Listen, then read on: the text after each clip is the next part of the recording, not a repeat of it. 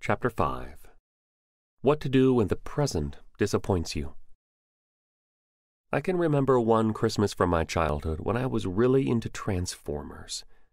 That same year, my grandma asked me to pick out a toy from the JCPenney catalog for Christmas. There were two Transformers that I really wanted, and I could not choose between them. One transformed into a tank and a fighter plane, while the other transformed into a train and a space shuttle. I had a tough time choosing because I could think of many different scenarios that each of these Transformers could fulfill. I needed a tank to man the bad guys' army because the good guys already had a tank on their side, but I also needed a space shuttle for times when I needed to transport the other Transformers into space to find energon cubes. Let's just say I had an active imagination. Having to choose between the two toys had me so stumped that I finally told my grandma to surprise me. Christmas Day finally came, and it was time to open the present from my grandparents. When I tore through the package, to my surprise, both Transformers were there. I squealed with delight and gave them both the biggest hugs imaginable. I was a happy little boy, because my expectations had been doubly exceeded. I received another present from my grandpa and grandma the next year. I ripped open the wrapping paper and eagerly looked inside the box, but it was just a pair of black socks. My parents must have seen the look of disappointment on my face, because they quickly told me to thank my grandparents. I dutifully muttered, "Thank you," even though I was far from grateful for my newest gift. What happened in these two circumstances? In the first, I was extra joyful because my expectations had been exceeded. In the second, I was discouraged because I had expected a great gift like the year before, but instead I got black socks. To a 10-year-old, socks are pretty close to the worst gift ever.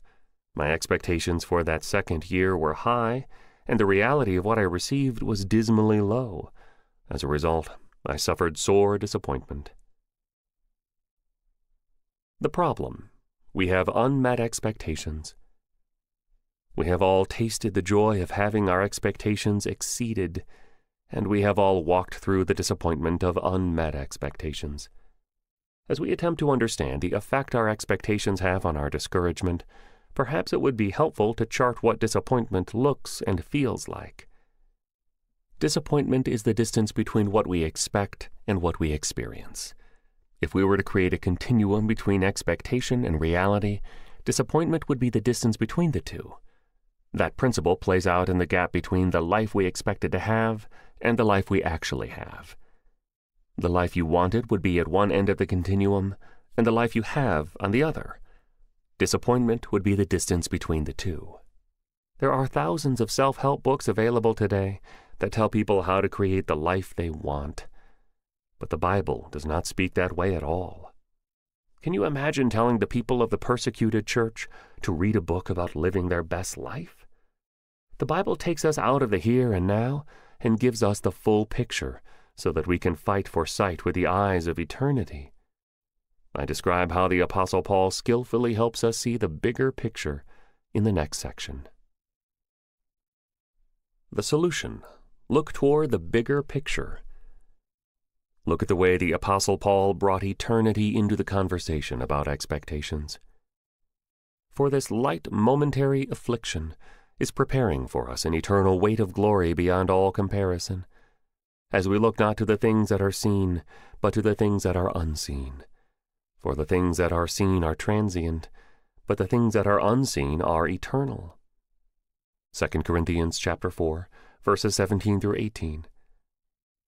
In this passage, Paul completely flipped the scales. He saw the affliction, but he did not lose heart because he chose to focus on the things that are eternal. Similarly, when we go through trials, we must compare our present sufferings, the things that are seen, with our future glory, which cannot be seen. Martin Lloyd-Jones helps us see this picture in more detail. Lloyd-Jones asks us to picture the Apostle Paul at his writing table, looking at a balance, a pair of scales with a pan on each side. As he looks at the balance, Paul pictures putting all his problems and troubles in one pan. The pan sinks under the weight of all those tribulations. But then Paul does something else. He takes hold of a far more exceeding and eternal weight of glory, and puts it in the other pan. Lloyd-Jones explains, "The learned commentators will tell you that at this point, Paul's language fails him. He piles superlative on top of superlative, and still he cannot say it. A far more, an exceedingly abundant weight of glory. He puts that on the other side. What happens? Down goes the pan, and that first weight was nothing.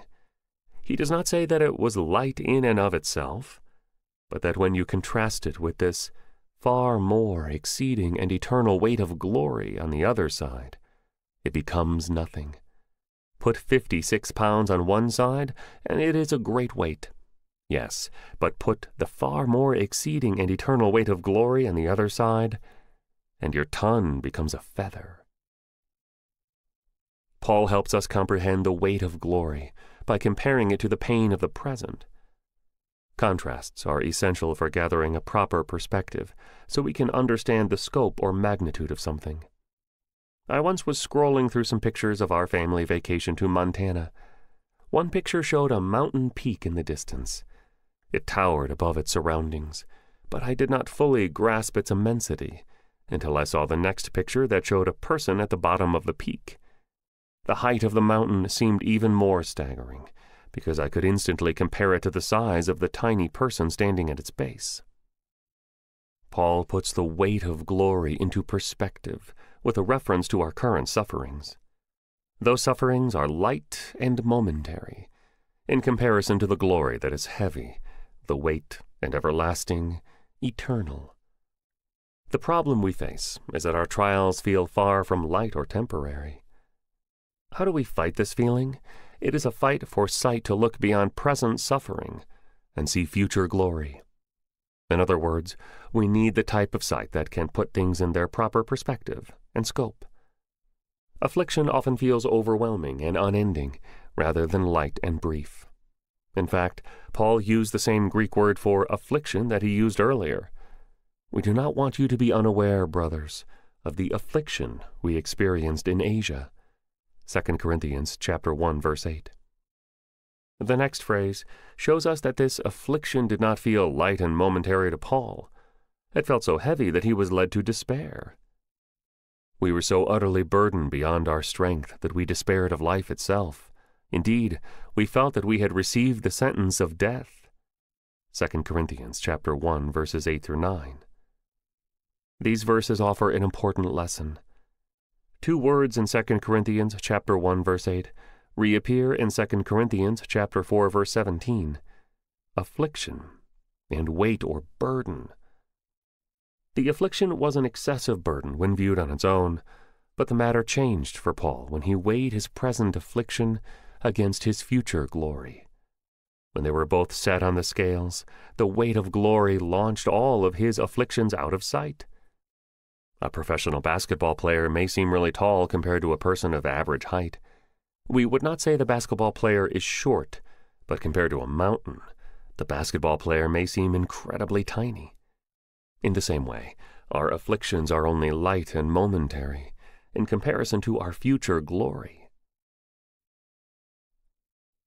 See present suffering in light of future glory. When affliction is all we see, we lose sight of eternity. It is easy to get so immersed in this life that we lose sight of the life to come. We get so caught up in the view from below that we fail to see the view from above. I am always amazed how different things look from an airplane or the top of a mountain. The things that seem so large and sprawling from the ground look small and compact from high in the sky. The same dynamic applies to time. This focus on the here and now can become so overwhelming that it shrinks our view of eternity. The solution, Lloyd-Jones says, is to resize eternity. There is only one thing to do with time, and that is to take it and put it into the grand context of eternity. When you and I look forward, 10 years seems like a terribly long time.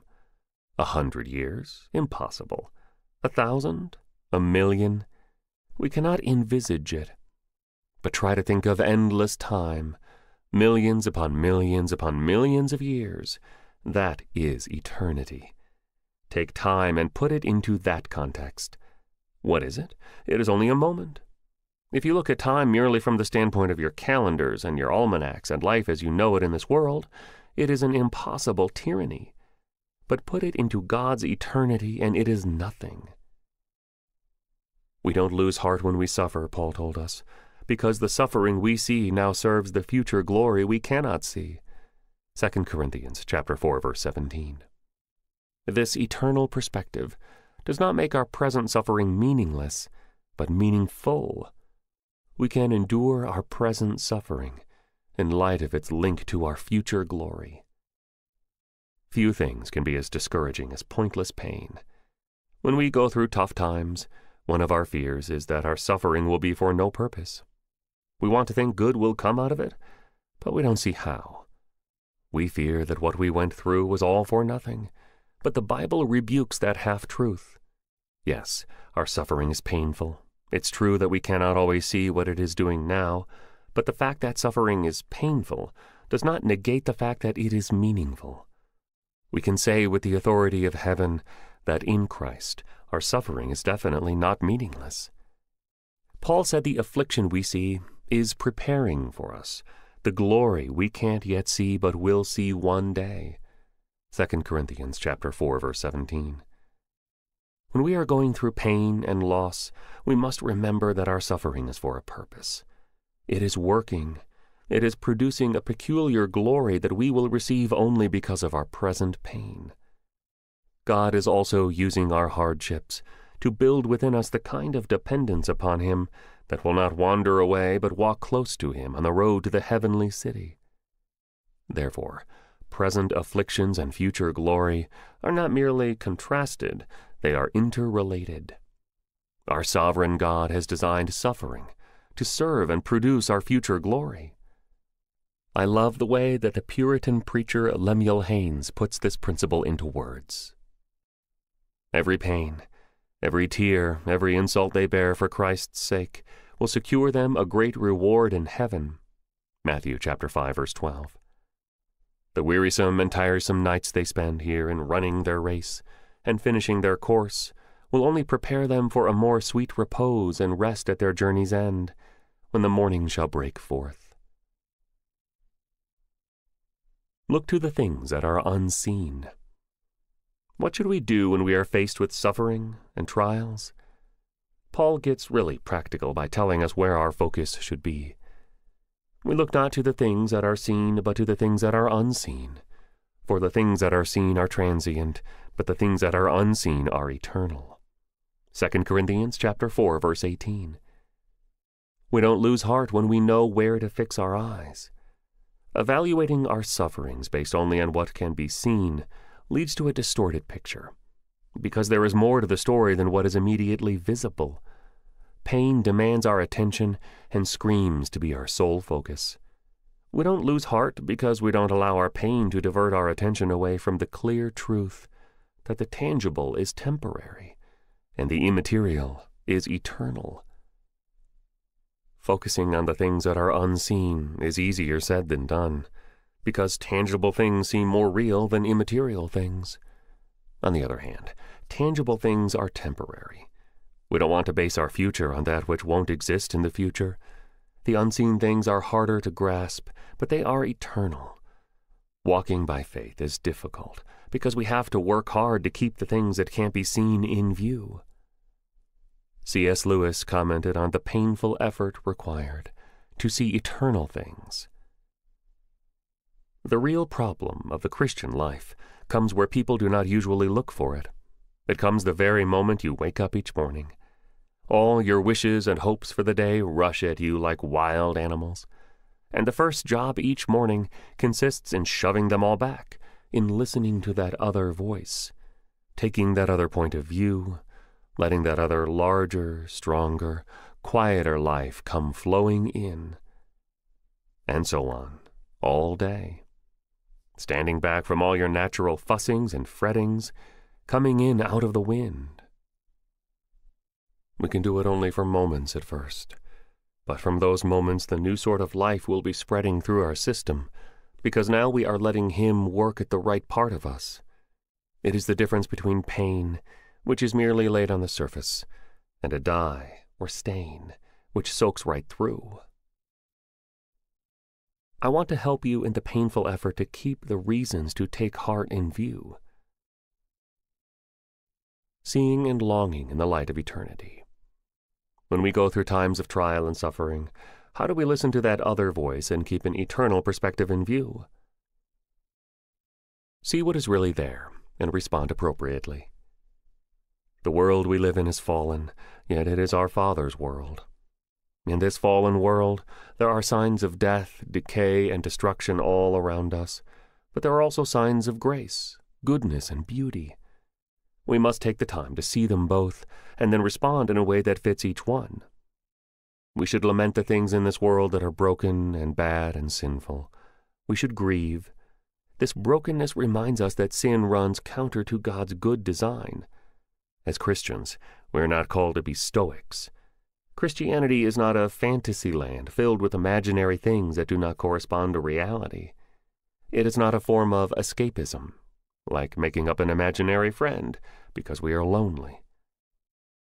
Christians must guard against adopting the glib perspective that I call the Pollyanna principle. The main character in the 1960 Disney movie adaptation of Pollyanna always tried to find the positive side in everything. There is nothing wrong with seeing the glass half full, but there is no virtue in being excessively optimistic to the point that you become blind to the real pain that surrounds you. See the things that sting. Don't ignore them. Don't try to pretend they aren't there. We should also savor and celebrate the things that are good and true and beautiful and sweet in this world. God reveals much of himself through his creation. Paul tells us that God's eternal power and divine nature have been clearly perceived ever since the creation of the world, in the things that have been made. Romans chapter 1, verse 20. It is important to recognize God's blessings in our world and celebrate that every good gift and every perfect gift is from above. James chapter 1, verse 17. The demons want to distort this picture and make God look like a forbidder rather than a creator and giver. Paul points to this demonic distortion in 1 Timothy chapter 4, verses 1 through 5. In later times some will depart from the faith by devoting themselves to deceitful spirits and teachings of demons, through the insincerity of liars whose consciences are seared, who forbid marriage and require abstinence from foods that God created to be received with thanksgiving by those who believe and know the truth. For everything created by God is good, and nothing is to be rejected, if it is received with thanksgiving, for it is made holy by the word of God and prayer. Demons teach that enjoyable things, such as marriage and certain foods, should be forbidden. Demons are false teachers that depict a false God who takes pleasure in twisted things. In this false teaching, their so-called creator plays a sick trick on his creatures. He creates pleasant things and then forbids people from finding pleasure in them. That is not just lame, it is sick and wrong. No surprise there. The teaching is evil because the source is evil. Our ability to enjoy all that God made rests on our distinction between structure and direction. The Bible tells us that everything created by God is good. 1 Timothy chapter 4, verse 4. These good things, such as food, sex, and music, can be taken in Godward directions that bring glory to God and joy to people, or they can be taken in godless directions that dishonor God and hurt people. Christians should lead the way in showing how to enjoy God-honoring delight in all that God has made. Historically, the church has been quick to focus on the danger of materialism, or overindulgence when it comes to creation. The church, however, has been slower to attack underindulgence with respect to creation. Underindulgence, sometimes called asceticism, is something that the church has often failed to identify as an enemy of the gospel. In 1 Timothy chapter 4, Paul said that asceticism is a departure from faith. Self-denial is a denial of the gospel because it makes our denial of good things part of the gospel. It is a departure from our faith when we try to use our self-denial to achieve acceptance with God. It can become easy to start trusting in our self-denial, as if it is pleasing to God. We think, the more I give up, the more impressed God is with me. Look how much of God's stuff I am saying no to. Why on earth would we think that God would be impressed when we say no to the very gifts that He has given us? Imagine a home in which a loving father packs a lunch for his child every day. One particular morning, the dad gets up extra early to make an extra special lunch for his child. He smokes some fall-off-the-bone barbecue ribs. He makes extra cheesy macaroni. As he packs the lunch, he cannot stop smiling as he thinks about how much his child will enjoy the special meal. Later that day, when the dad picks his child up after school, he asks with a twinkle in his eye, "So, what did you think of the special lunch I made you?" Now, imagine the child saying, "Daddy, I have a wonderful surprise for you. I threw most of it away." The dad's jaw drops. "What?" The child says, "Yeah, I thought about how good it would taste, but then I thought about how pleased you would be with my self-control and willpower to resist. Aren't you impressed by how much of the lunch I was able to get rid of? Aren't you proud of me?" What would the dad say? I know I would say something like, "How does that please me? I feel dishonored. I delighted in the gift I gave you, and you completely missed the point. I didn't give you food so you could turn it into a self-centered feat of self-control. I prepared it for you to enjoy. You want me to praise you for saying no to the feast I gave you? I wanted you to be full and happy and thankful, not prideful and boastful." So here is the application. Enjoy God's enjoyable gifts.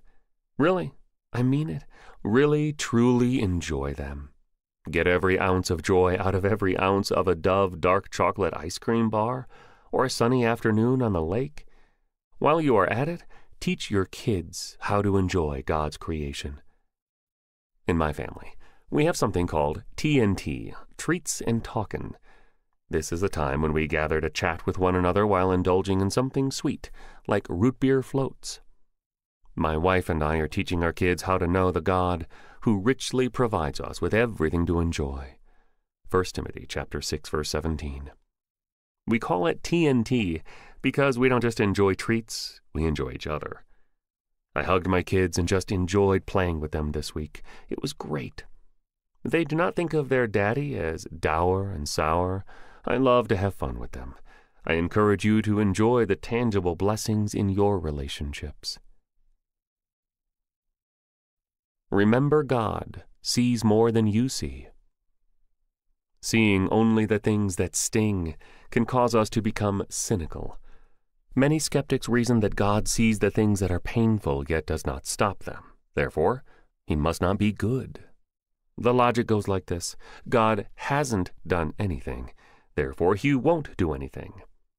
The solution to this problem is to remember that God sees not only the things we see, but much, much more.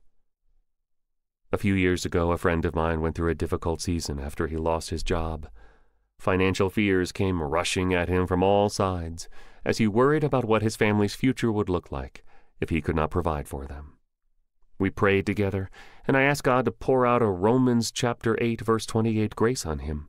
That is, faith to lay hold of the promise that God was actually at work for both his good and the good of his family. God answered that prayer through a series of events in my friend's life. He had a routine physical and discovered that his stress levels at his old job had made him a ticking time bomb as a heart attack candidate. That scary news forced my friend to slow down. He learned to operate at a different pace of life, with more margin and less stress. He eventually landed a job that paid less, but he enjoyed it far more than his old position. He did not take his work home with him like before, and he ended up connecting with his children on a deeper level. God had indeed been at work for his good and the good of his family. The loss of a job felt like the frown of God upon my friend's life. But God saw the pain and heartache too. He saw more than my friend could see. The days that followed the loss of his job began to reveal God's smiling face. As William Cowper's famous hymn declares, "Judge not the Lord by feeble sense, but trust Him for His grace. Behind a frowning providence, He hides a smiling face." Discouragement can sometimes be a form of arrogance. It sets in when we take everything we see and add it up. If the sum total is high enough, we feel hope. If it dips below a certain level, we feel discouraged. Yes, God sees what we see. He knows the circumstances and situations that leave us feeling discouraged, but that is no reason to allow hopelessness and cynicism to take root in our hearts. They will bear bitter fruits in our souls and choke away all hope from thinking what we see is all that there is to see. If we look too long at what is bitter, then we will become bitter. Those feelings are finite because we cannot see all that there is in store for us. God's vision is infinite. If we were to take his perspective, we would also adopt his outlook. The future does not look bleak to him, so it should not look bleak to us either. This is where trust is essential in our walks of faith. Are we really so arrogant that we think we can see the whole picture? Faith comes when our hearts know that God sees what we see, and he also sees more than we see as well. He sees it all and knows it all because he wrote the future. Believe as Abraham did. Be fully convinced that God is able to do what he had promised. Romans chapter 4, verse 21. God said that he is working all things together for the good of those who love him. Romans chapter 8, verse 28. They are glorified. Romans chapter 8, verse 30. Light and momentary afflictions are working for an eternal weight of glory beyond all comparison. 2 Corinthians chapter 4, verse 17. God is at work even when we don't see the purpose of our trials. Our present sufferings are serving up glory even when we do not comprehend the carving. Look at your longings. The things that are wrong in this world and the things that are right in it both create eager longings.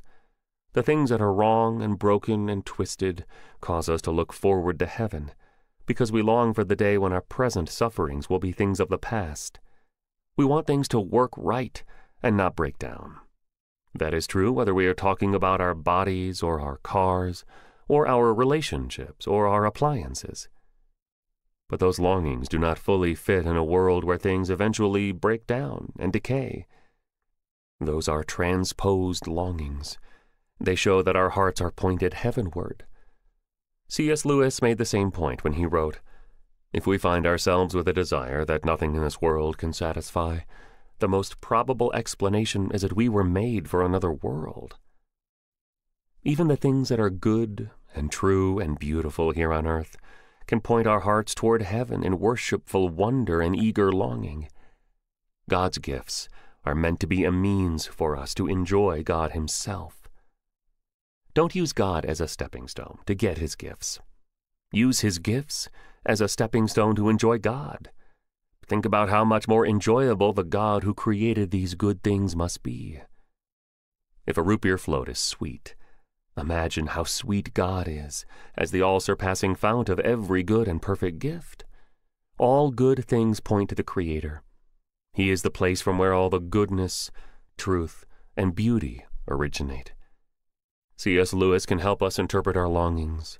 He said, "It was when I was happiest that I longed most. The sweetest thing in all my life has been the longing to reach the mountain, to find the place where all the beauty came from." When we taste the beauty, we can also trace it back to the one from whom it all came. Imagine what the things of earth will be like once God has restored earth to his original, perfect design. All the things that are wrong and broken will be gone. All the things that are good now will be beyond our wildest dreams. Creation is currently in bondage to corruption, but one day it will be set free. Paul described this reality in Romans chapter 8. "For the creation waits with eager longing for the revealing of the sons of God. For the creation was subjected to futility, not willingly, but because of him who subjected it, in hope that the creation itself will be set free from its bondage to corruption, and obtain the freedom of the glory of the children of God." Verses 19 through 21. Why do we cry? We cry because everything in us screams, something went wrong. Everywhere we look, we see reasons to lose hope. The world can be a place of great delight, but it can also be a place that knocks the wind out of you just as quickly. The wrong things in this world create in us an eager longing, verse 19, for the next world.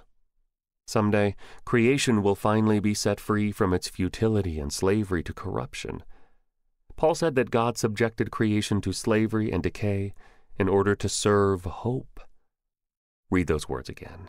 The creation was subjected to futility, not willingly, but because of him who subjected it, in hope that the creation itself will be set free from its bondage to corruption and obtain the freedom of the glory of the children of God. Verses 20 through 21. We are moving from slavery to freedom, from suffering to healing, from deterioration to new creation. The wrong serves the right by creating an eager longing for the latter. The Bible describes this present life as sorrowful, yet always rejoicing. 2 Corinthians chapter 6, verse 10. But a day is coming when we will be always rejoicing and never sorrowful. What will that be like? Creation is currently limited, but one day it will be set free from its bondage. This idea reminds me of my dog, Kaiser. He loves to run. All I have to do is ask, "Do you want to go for a walk?" And he whines and paws at the door because he knows what is coming. But when he gets out, he is tethered by a leash. He has to run at my pace. I slow him down, so he strains against the leash. But when we get to the park, with its wide-open places to wander, I let him off the leash and watch him run like the wind with his ears back and tail up. It is worshipful to see him free to do exactly what God created him to do. In the same way, someday God will let creation off its leash. What a day that will be. The hope of glory. I began this chapter by talking about a time when my expectations were doubly exceeded. Our future glory in heaven will infinitely exceed our expectations. The Bible speaks of future glory as something that we simply cannot fully anticipate or fathom ahead of time. This life will disappoint, but the life to come will exceed all of our expectations. As we saw at the beginning of this chapter, our experience in this life often looks like this: expectation versus reality. Disappointment equals the distance between the two. The life to come will gloriously turn disappointment on its head. Reality, what heaven is really like, versus expectation, what heaven will be like. Abundant joy equals the distance between the two. The world to come is a place where disappointment is impossible. Think about this.